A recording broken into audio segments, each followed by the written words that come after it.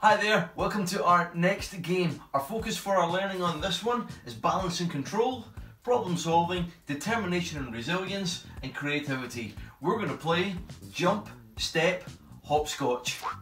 To play this game, you need some individual socks or you can use some chalk marks on the floor. Step 1, along the line, place some socks down in a pattern. You can either have one sock or two socks. Step 2, use a hop, step or a jump to move from one set of socks to the next set of socks. Here's step 3, one sock, one foot. Next step 4, create new patterns when you've completed these socks.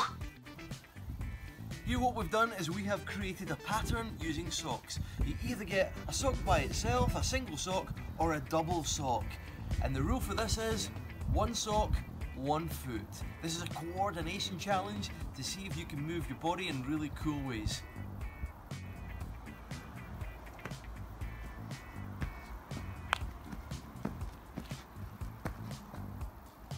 You can also do it sideways.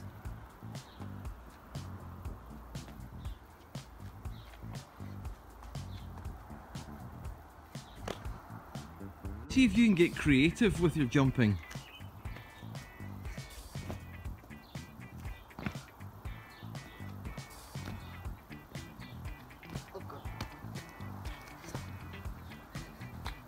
Here are some spicy extension tasks that you can use.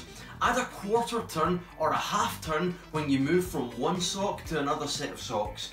Or can you count your socks in a different language? Another way is, can you use your times table as you move through your pattern? And finally, what would you do if you put 3 socks or 4 socks in a row? How would you solve that creative problem?